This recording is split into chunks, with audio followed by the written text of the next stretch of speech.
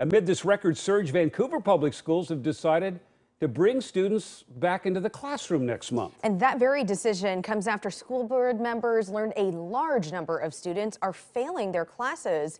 We go to our Jenny Young, who is working on this story tonight. And Jenny, so the district will start by bringing certain groups back first. And what did you learn about that process? Well, Elizabeth, we learned that those will be at-risk students, K through 12 students who are having trouble navigating online learning and just feel overwhelmed.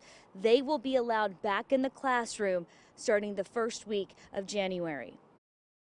I don't think it's a surprise for anybody here to hear that our students are struggling. During a board meeting Tuesday night, elementary, middle school, and high school principals from campuses across Vancouver public schools presented a plan for bringing academically vulnerable students back into the classroom. We'll be offering 4 sessions throughout the week, aligned to that hybrid learning schedule. So kids will either attend Monday, Tuesday, or Thursday, Friday. The board made the decision to push ahead with in-person learning last week after hearing 40% of high school students received at least one failing grade.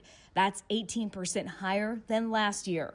Vancouver parent Michelle Barker wasn't surprised by the data.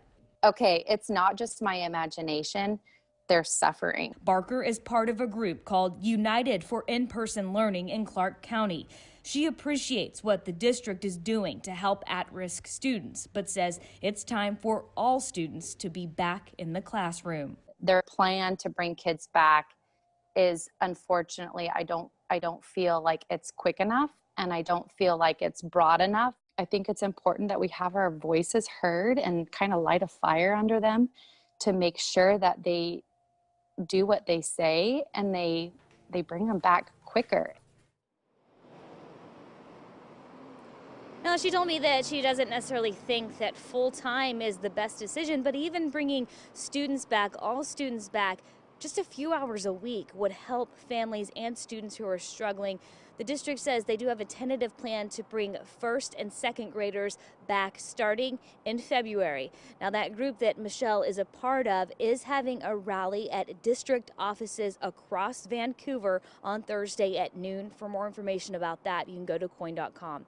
Reporting live tonight, Jenny Young, KOIN 6 News.